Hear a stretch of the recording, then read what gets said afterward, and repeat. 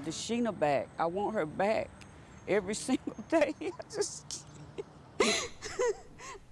A family crying out for help more than a month after their loved one disappeared. Police say Desheena Kyle may be in danger, and they're asking again for the public's help.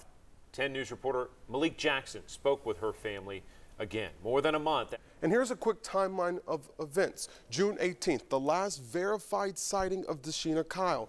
June 23rd, a possible sighting of Miss Kyle. June 28th, the day she was officially reported missing.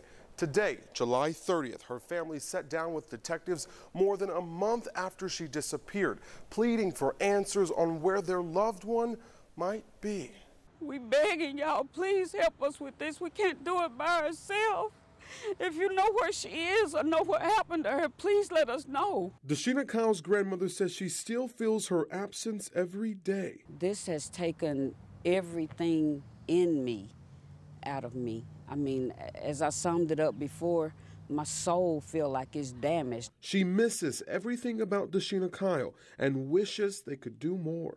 I look at her pictures and I just feel helpless because I can't do anything. I feel like I should be doing something. She joins the police and asks for help from anyone who knows what happened. We're begging for help from the public. If you saw anything, we know that somebody saw something.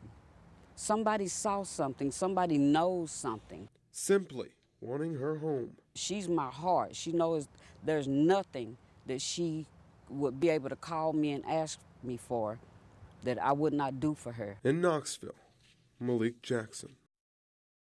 More than 5 units within the Knoxville Police Department are working this case, including the Major Crimes Unit. If you do have a tip, police want to hear from you.